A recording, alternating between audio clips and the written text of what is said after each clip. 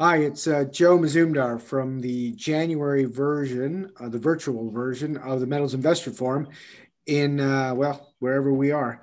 I'm in Vancouver, and with me, I've got Blackstone Minerals, C Managing Director, Scott Williamson, talking to us from Perth, West Australia. Hi, Scott. Hi, Joe. Thanks for having me. No worries, man. Like Blackstone, some people might not know, is a ASX listed company, and it's got a nickel project in northern Vietnam. I'd heard about the project a couple of years ago and put it into the letter. And this year, or sorry, last year, 2020, I mean, nickel did well, going up about 18 to 20%. Base metal equities did well, up 25 to 30%, but Blackstone did really well. It was up 150% last year. So can you give us a little bit of an idea of how Blackstone was able to outperform the market that much? Yeah, thanks, Joe. Yeah, it was a good year for us. We aggressive exploration program over at Tarkwa, the Tarkwa project. Also, we had the study phase as well. So we've put out our maiden resource and our scoping study. And that was really, I suppose, underpins what we believe is a long-term project here. But also, yeah, the aggressive exploration. So as well as that study phase, we've got ongoing drilling and regular updates to the market regarding the massive sulfide opportunity. So everyone, I suppose, likes the idea of massive sulfide. We initially focused on the disseminated, and that's what's underpinned this study. But now we're really getting the market excited with these massive sulfide opportunities. Yeah, you've got, I'm not sure, like 8 to 10 rigs going, and then you're doing geophysics, looking at electromagnetic targets.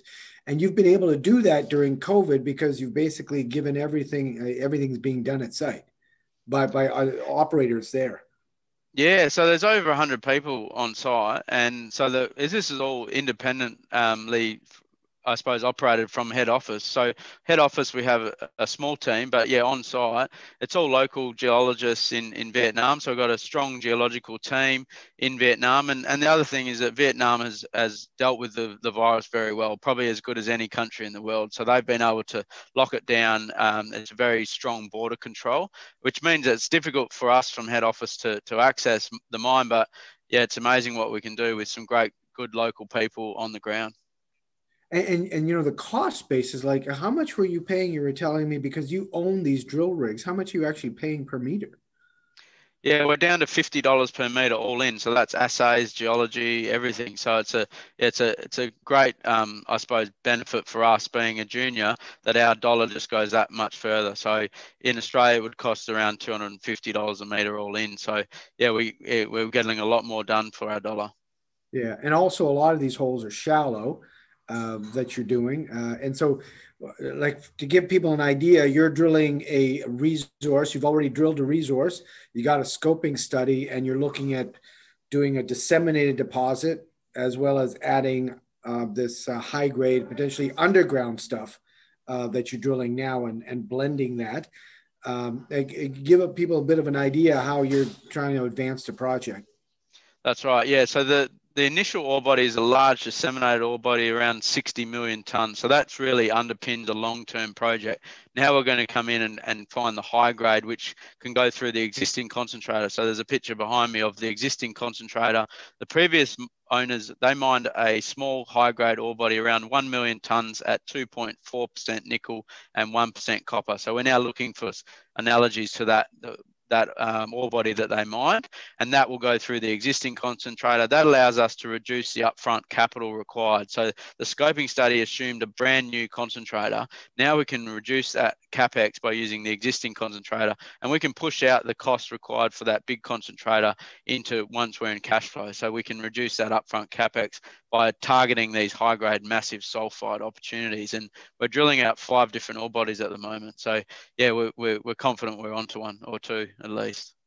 And so, I mean, just for a bit of background, this project was owned and operated by another company, and they didn't do so well. And what's the reason that Blackstone could actually make this thing work, whereas those guys couldn't?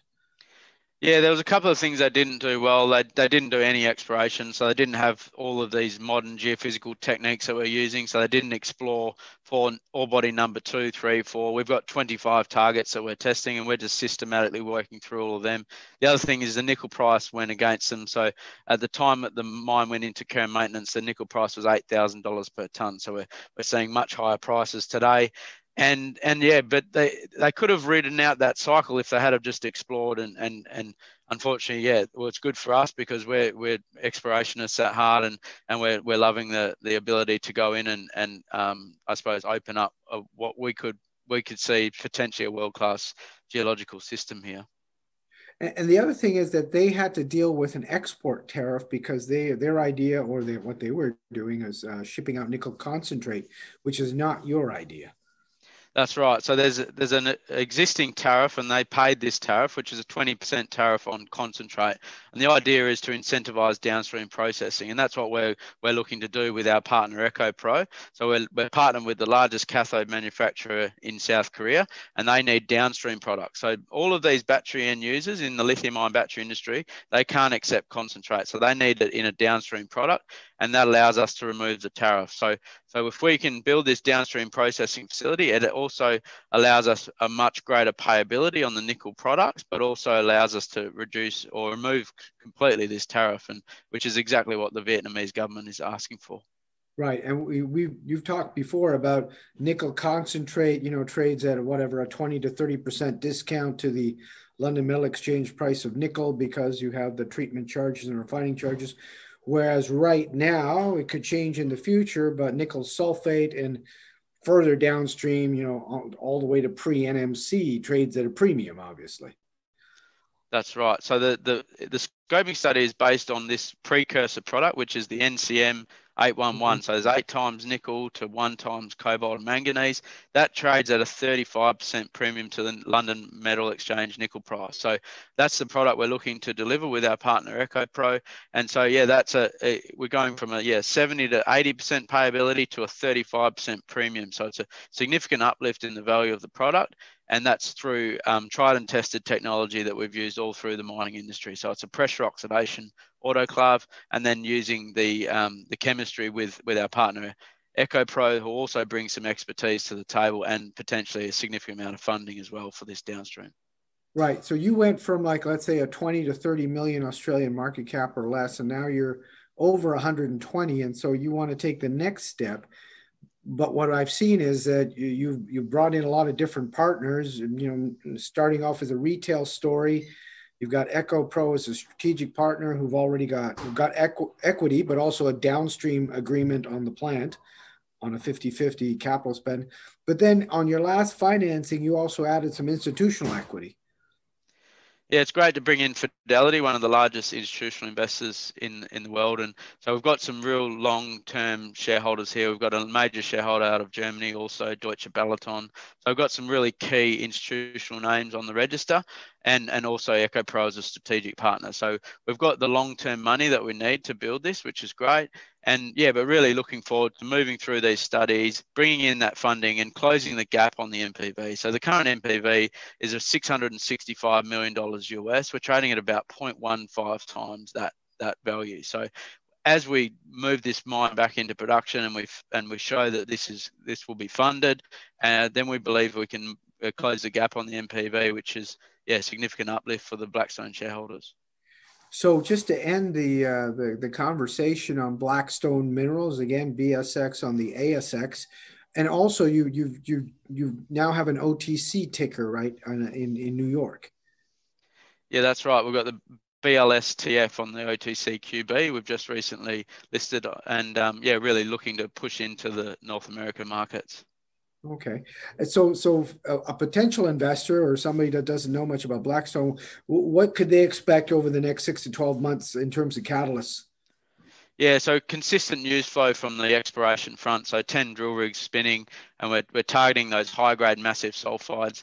but also continuing with these feasibility studies. So moving the feasibility studies into pre-feasibility and definitive, and then, but also big catalyst will be how we fund this. So bringing in these major players and showing that this is funded, and that's what's really going to close the gap on the NPV. So a big year of funding news, studies, but also exploration excitement, which keeps everyone excited. Yeah, definitely me. All right. Well, thank you very much, Scott Williamson, Managing Director of Blackstone Minerals. Thanks for joining us from Perth, Australia, Western Australia. And that's me, Joe Mazumdar, Exploration Insights at the January Virtual Metals Investment Forum. Thank you for joining us.